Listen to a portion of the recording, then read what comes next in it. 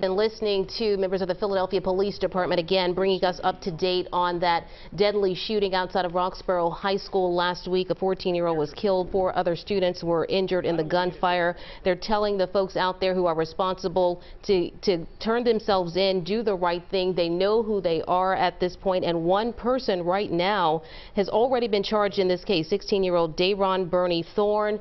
5 others are being sought at this point. So again, police are getting closer and closer to finding the suspects involved in this case. And we're, of course, going to be following this and bringing you the latest on Eyewitness News, which starts right now.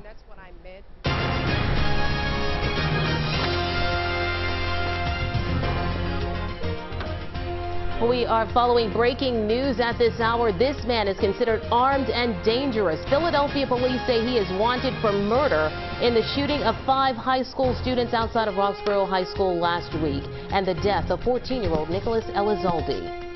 Also developing